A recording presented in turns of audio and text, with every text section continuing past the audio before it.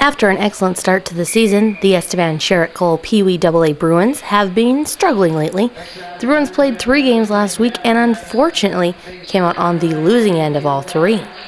Estevan hosted the Weyburn Young Fellows on Tuesday and had a tough time finding the back of the net in a 2-1 loss. The Bruins then engaged in a home-and-home series with a very good Moose Mountain Wild team. The first game was Thursday night in Carlisle, where the Wild skated to an easy 9-2 victory. Ty Brown scored both of Estevan's goals in the loss. The two clubs met again on Saturday at the Civic in a much different affair. The score was tied 3-3 after 2 periods of play. However, the Bruins got into some penalty trouble in the third and let the game slip away. Moose Mountain scored 4 third-period goals to take the contest 7-3.